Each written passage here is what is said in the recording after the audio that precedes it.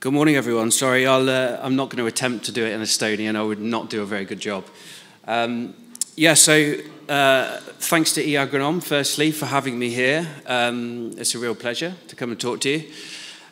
This isn't actually my first time in Estonia. I was here back in January for the Northern Roots Conference, although I was kept in the dark for 2 days, basically, either in a hotel room, a restaurant, or a venue. So it was actually quite nice to see some of the Estonian countryside this time, as Simon has been, driving me around the last couple of days. Observations from that. It's very flat in Estonia, much like my home county in England of Norfolk. You can see a long way. There's lots of trees. And I'm also very jealous in many ways. I'm jealous of your oilseed rape, which looks fantastic, because we really struggle to grow it in England now. And I'm also very jealous of the fact that you appear to have nearly finished drilling wheat, whereas in England we haven't even started, barely, having just had somewhere around about a third of our annual rainfall in 2 weeks. So it's going to be yet another very challenging farming year.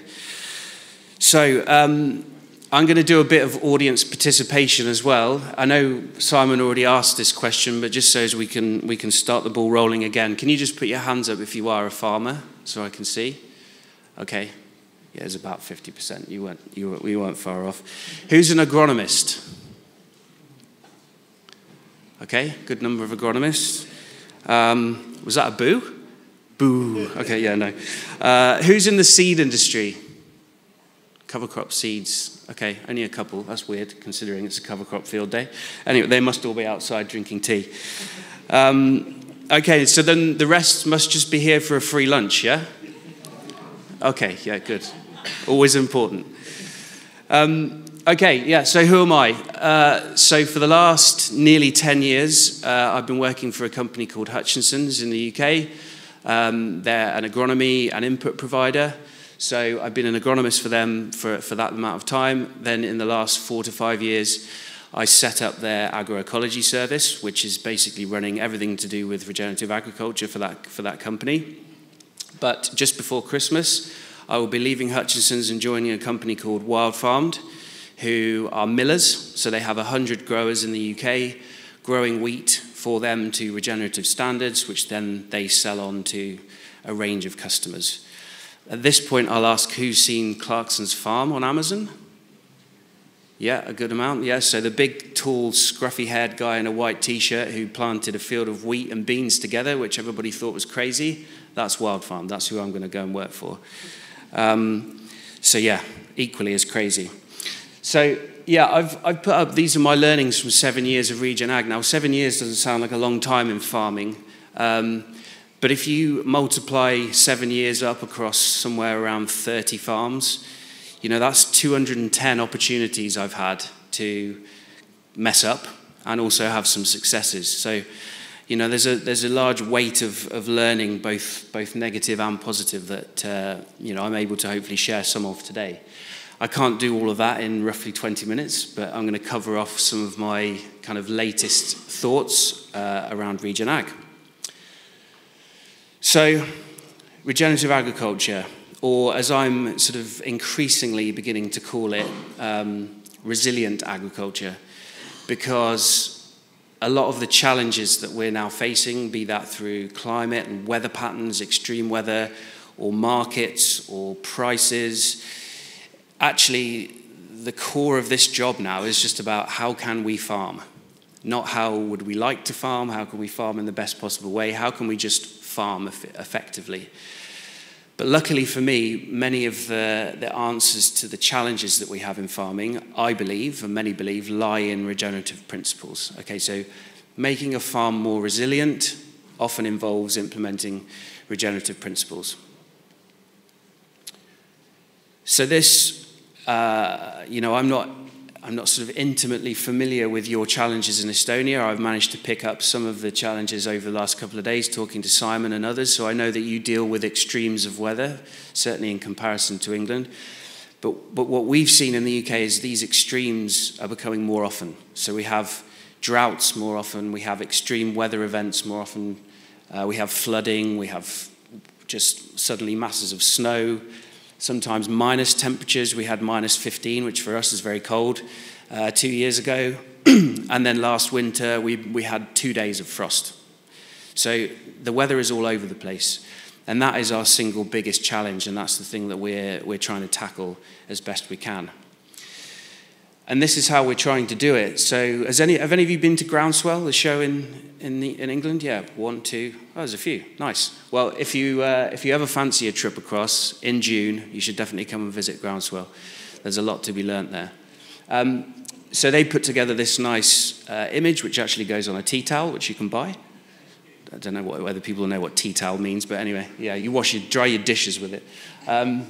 So you can have a constant reminder every time you're drying your dishes of how you should be farming. So it works. Regenerative agriculture, obviously, I'm sure you know, works on these key principles. And we're relying on these more and more to build healthy soils, resilient soils, and a resilient farming system. So for me, and I think it doesn't matter whether you're thinking of starting to change your farming system or whether you've already started or whether you're already a long way down the road, having an understanding, excuse me, of where you are is absolutely critical. Simon mentioned understanding where you are from a carbon perspective. I'm talking about understanding where you are as your whole farm system. So I carry out baseline assessments with all of the farms that I work with. I also manage 4 farms, and those farms, when I first took them on at various stages over the last 10 years, we always started with a baseline. So where are we? What can we do now? And how does that inform what we do in the future? So yeah, I've said, and particularly with regenerative agriculture, trying to implement Regen Ag without having baselines is like putting a destination in a sat-nav that doesn't know where it is. So you have to know where you're starting to be able to navigate your way to an end point.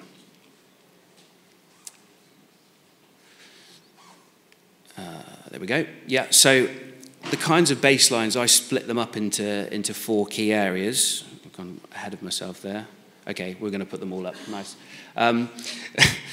So soil is a key one. It's the biggest resource we have on any farm. It's the most important resource to manage because everything you do, everything you produce relies on that soil. It's your biggest asset as a farmer.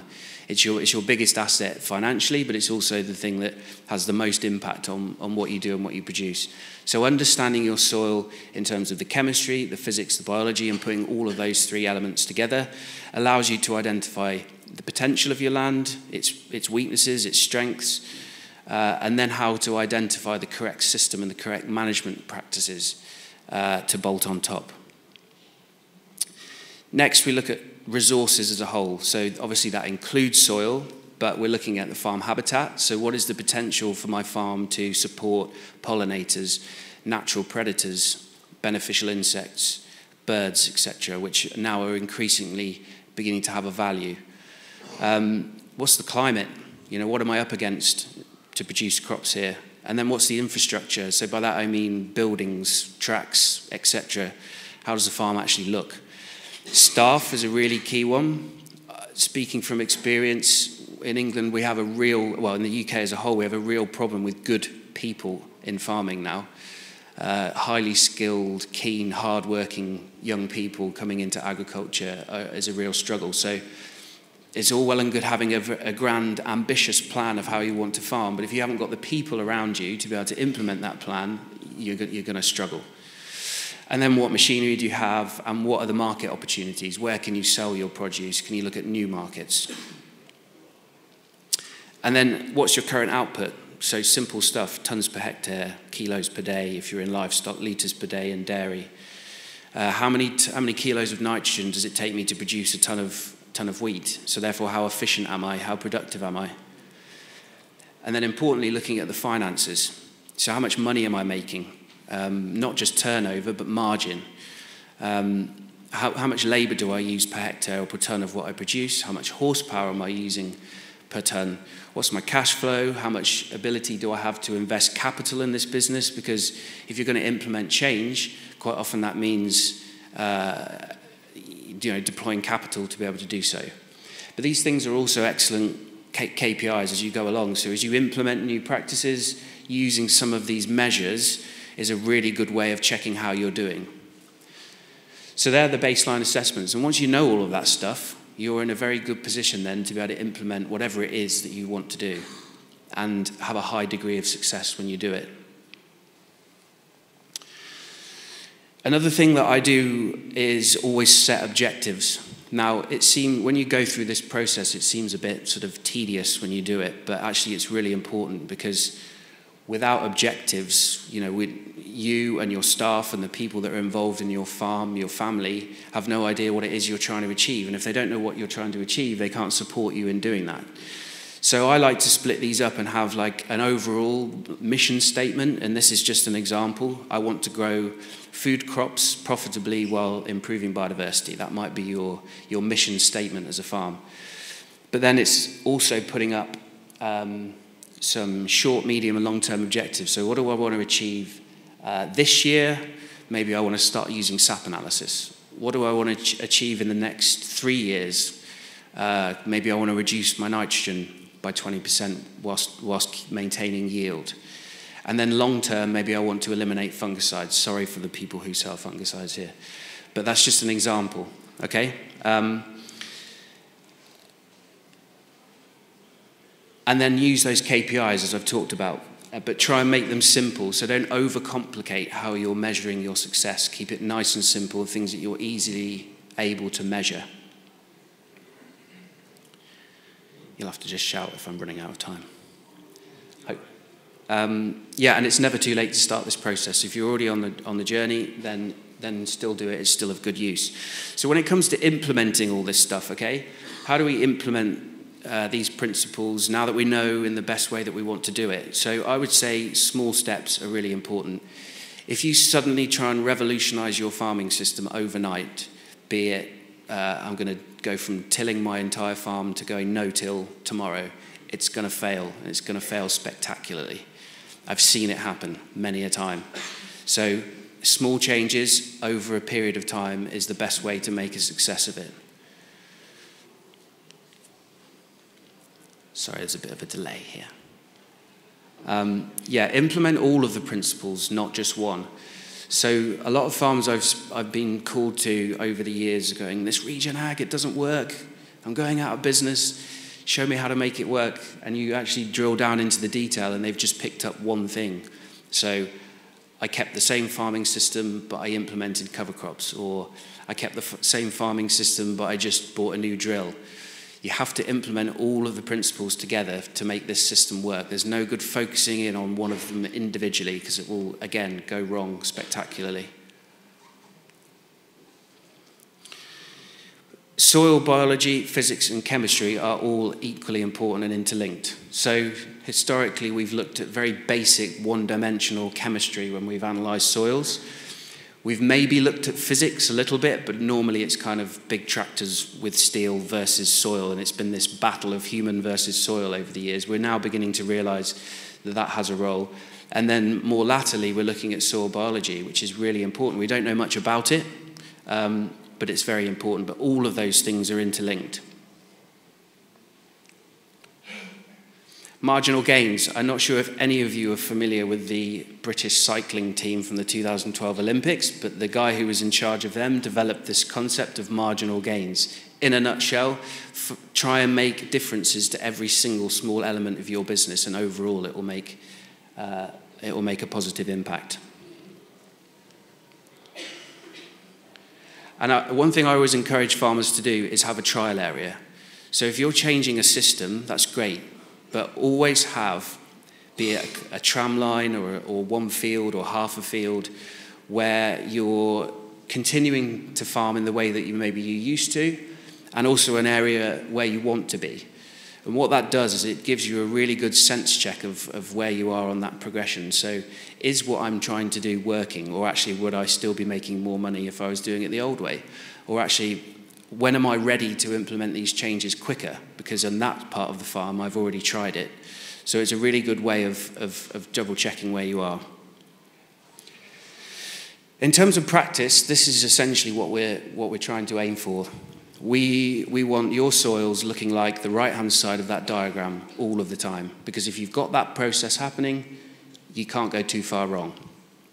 And that's the best way that we've found to mitigate against these climate pressures. So whether it's too wet, too dry, having that system on the right-hand side is always going to put you in best place. So when it rains too much, the soil will drain effectively, but it will also store lots of water for when you have dry times. That is where we want to be all of the time. And it links into this. So again, that image that was on the right is now on the left. And what this is doing is having root systems, soil protection, good soil structure all the time is allowing effective drainage. It's retaining and fixing nutrients for our crops to use. It's stabilizing and structuring soil, protecting it from extreme weather events, be that snow, cold, drought, rain, whatever. But most importantly, the thing that drives all of the systems that we're doing when we're producing whatever it is that we grow on our farms is all reliant on this system here, which is called photosynthesis. It's been around a long time. A lot longer than me, a lot longer than all of us. This system is really effective. The best thing we can do on our farms is get out of its way, stop messing it up, and allow this to happen as much as we possibly can. Capturing something that's free, okay, the sun, and turning it into taking in CO2 and sunlight, turning it into sugars, pushing them out through the roots, feeding biology, they feed our plant nutrients. Happy days. That's what we want all of the time. So I've focused in on here on one of the first key principle of Regen Ag, which is minimizing disturbance. And this is a wonderful example of how not to minimize disturbance. Okay, so lots of people in the UK have done this. Is they see they get sort of swept up in the excitement of Regen Ag and thinks, oh, brilliant! I can go out and spend £100,000 on a new shiny drill, and I can direct drill my crops. And quite often, this happens, okay, because they haven't understood what their soils are capable of at that time. They haven't understood how best to get use out of that drill and how best to make it work. And I see this on multiple occasions. So wrong drill, wrong soil type, wrong conditions. So actually underneath, soil structure is not too bad. But we've got this, in this particular example, this is in the Midlands in the UK, it's a heavy clay soil. We used a direct disc drill in the wrong conditions. We didn't have soil cover. That top 2 to 3 inches of soil is just not ready for being direct disc drilled. And we got really poor establishment as a result. So what we did, I said to this guy, you know, you need to go right back to the basics. You need to do your baselines. You need to understand what it is you're trying to do and what you have. And then we can set about it in a much more educated way. So this is the same field 8 months later. And what we did when we had all that baseline understanding, we had to destroy that previous crop because it was no good. So instead, we put in a multi-species summer cover crop. We applied some gypsum, calcium sulfate, because that soil is very high magnesium, which affects soil structure quite badly. So we applied gypsum. We then grazed that cover crop, because in England we have these white furry things called sheep, which I don't think you have here, looking at it. So we grazed off that cover crop. We did a very shallow surface cultivation, and then we drilled winter wheat in there. And this is the difference in crop establishment. Same field, same drill, just a different thinking of practices.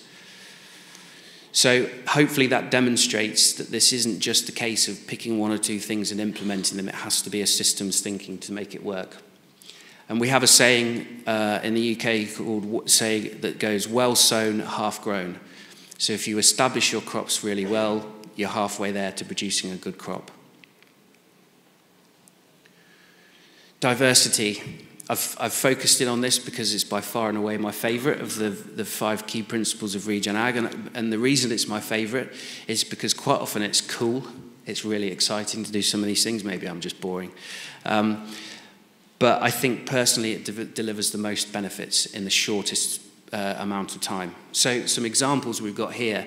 If I start in the bottom left, we've got a crop of wheat, but it's a blended wheat, so 4 different varieties. Why do we do that? Well, yes, it's all wheat, but let's try and introduce some diversity wherever we can, rather than just growing a complete monocrop of wheat. We're also seeing benefits from disease reduction by growing blended varieties, which is helping us on input reduction. Top left, we have oilseed rape with an understory of clover. So that clover remains in place for the whole rotation, and then we just drill our crops over the top. That's working quite well. It has its challenges, but it's protecting the soil, it's retaining moisture, it's suppressing weeds, it's sharing nitrogen with the crop. In the middle at the top, this is a herbal ley. So we're beginning to graze our sheep and cattle on much more diverse pastures rather than just grass. I always say it's a little bit like me telling you you have to eat bread 3 times a day, every day for your entire life. We wouldn't thrive. We wouldn't be very healthy if we had to do that. A cattle and sheep are exactly the same. They want a mixed diet, a diverse diet, and this is how we do that. So it's benefiting soil and it's benefiting the animal through its diet. Top right is what we affectionately in the UK call boats, which is a mixture of beans and oats. We grow them together, we combine them together, and then we separate them post-harvest. And this has been a real success story for us because when you compare growing beans and oats together versus growing the individual crops on their own, we're finding that basically it's an input-free crop. You drill the seed, you walk away, you combine it. And the yields are increased because you've got 2 elements that you're harvesting rather than just one. Because you've got that mixed crop, disease just doesn't come into the crop, or it does, but it's at low levels and it never takes off. It's just such an easy crop to manage. And that all is because of that diversity. And those 2 crops have a really nice synergism. They grow really well together. And that's the same with peas and barley. So we grow peas and barley for silage for cattle quite a lot. That's been something that's been done for years. It's well known, but it works really well, and the same principle applies. But we're not just getting diversity within the crop, we're also trying to get diversity around the crop. So since we left the EU, we now have our own system of payments, and in England we're being paid quite good sums of money to increase biodiversity on our farms, and lots of fields will have flower-rich margins around the outsides of the field. So in this example, we've got a flower margin all the way around the field, and then on the inside we have our pea and barley whole crop for our beef cattle. I can't explain to you how much that's improving bird numbers, pollinator numbers, insect numbers across the whole farm. Now I understand nobody's necessarily paying us yet for having more birds or more bees, but the value is definitely there in terms of how that crop performs. We've implemented this system on this farm for 5 years now, and the average yields have gone up and up and up every year, despite having more climatic challenges. And for me, it's about having that uplift in biodiversity across the whole farm is having a definite impact on how well those crops grow and how susceptible they are to challenges. I put the picture in on the right just because it's the best picture I've taken this year by far. That's a 15 species summer cover crop. Again, we're being paid now to do that in England, so it's called a legume fallow. So you basically take the field out of production for a year and you drill something like this. Now, I appreciate that's not food production, that's not farming, it's not what we're doing, but having something like that in rotation allows your cash crops to thrive so much better. Imagine drilling wheat into a field like that rather than something that's been, heavily farmed, heavily cultivated for the last 5-6 years and had no rest at all. So, we're being paid to do it. So we're improving the fertility, we're improving the performance of our cash crops, and we're being supported to do that. Now, I appreciate you don't have those systems in place yet. Is there any government ministers in the building? Do we have any?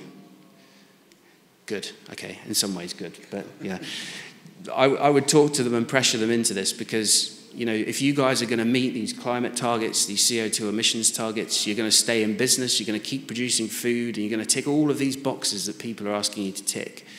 You need to be supported to do it. And this is a really important way of doing so. How am I doing for time? Good? Yep. In terms of managing crops, this is what I'm aiming for. Now, I don't expect you to read all of this or understand it in the 2 seconds I'm going to give you to do so, but this is a principle that was outlined by John Kemp from the US, and he basically thinks that all plants can be completely immune to pests and diseases if you put these principles in place. Now, I'm not sure if I believe him completely, but I do believe him partially because I've seen it working in the field. So what this basically says is that if you get soil health and soil biology working effectively, and you then manage the crop well in terms of nutrition, then you'll have a plant that's immune to pest and disease attack. Whether we can get all the way to the top and be completely resistant to all that stuff, I'm yet to get there, but I hope we can. But this is really what I base my crop management on now. So good soils, good soil biology, and good nutritional management, and all the principles we've talked about, particularly diversity.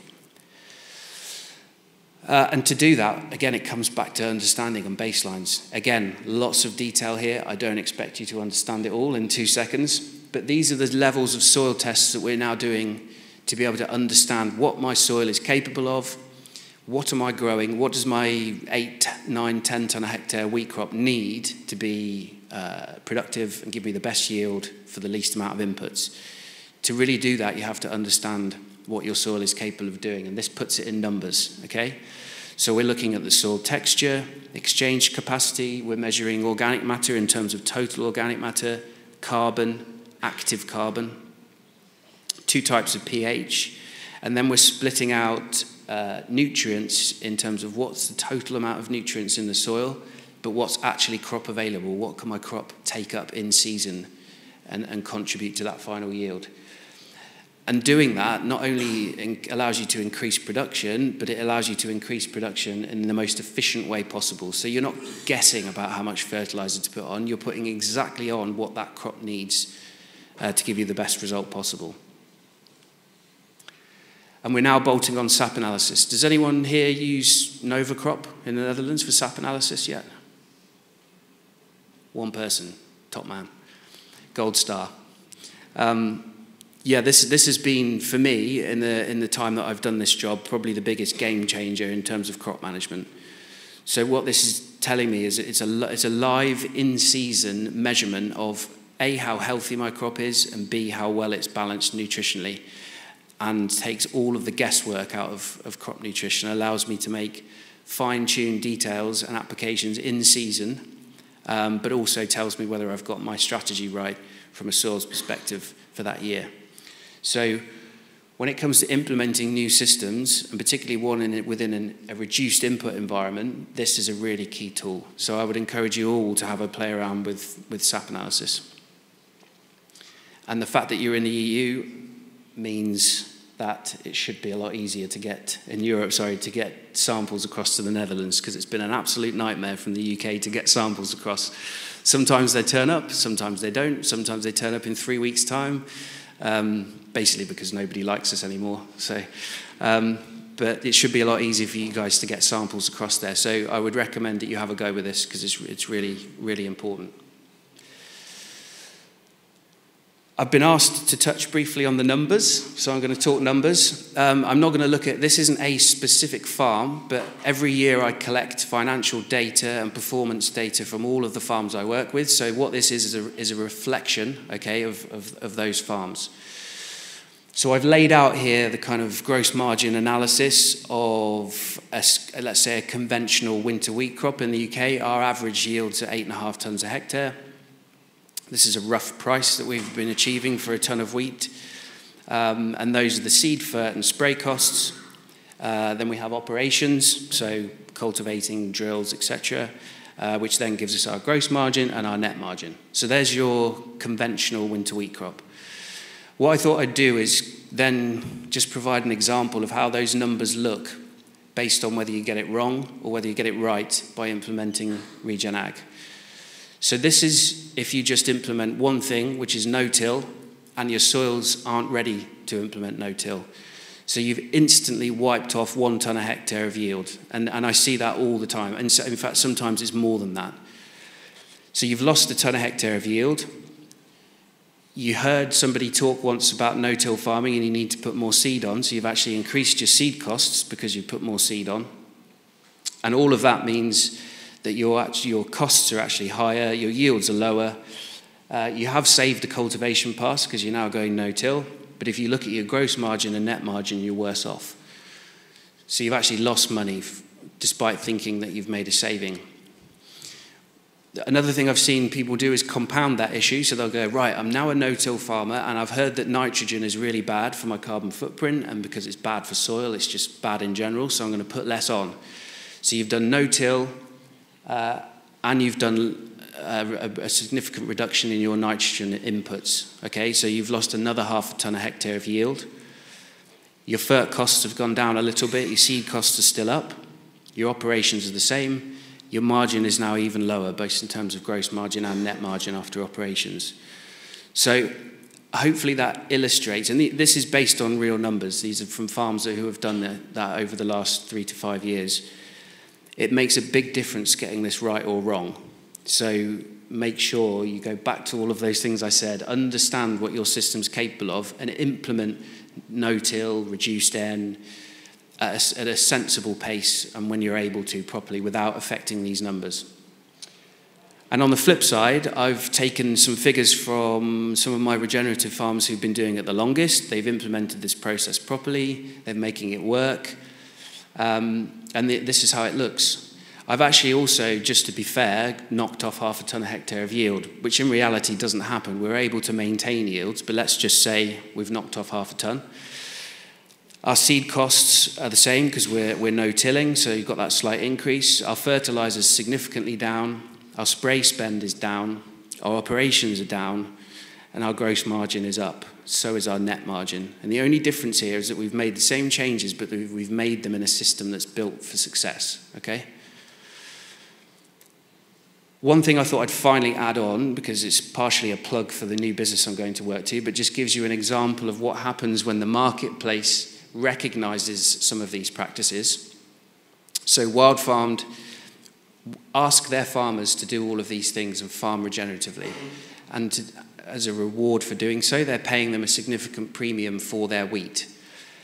We accept that because they're doing these things and we've restricted them, so we say you can't put any pesticides on, you can only use a certain amount of nitrogen, we're accepting that we're going to have a lower yield.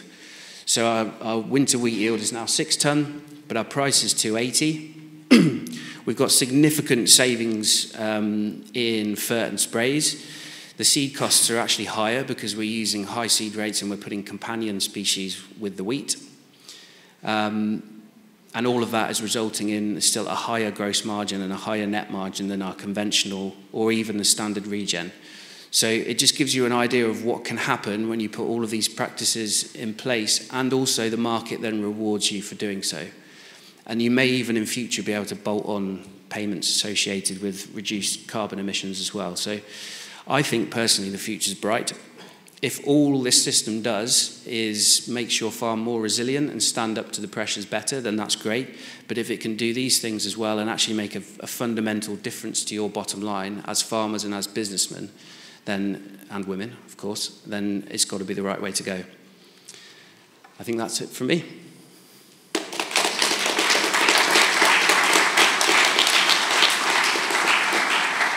Thanks, Ed.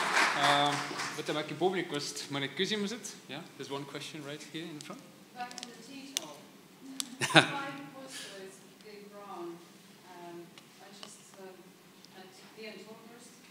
Yes, yeah. 38 years without animals. So the mission, the travel, investment, where do we actually stand if we don't have animals involved in the circle? Yeah, so I always talk about that fifth principle of livestock integration as the one that's negotiable, okay? So I think that all of the things that I've talked about today are achievable without livestock. But if you have the option to implement livestock, then those positives will happen quicker, and I think they'll happen to a greater extent. So having no livestock or the ability to implement livestock in the system is not the end of the world, and it's not a barrier to Regen Ag at all. But if you can, it definitely helps. But you definitely need some sheep in Estonia. Äkki saalist veel mõni küsimus?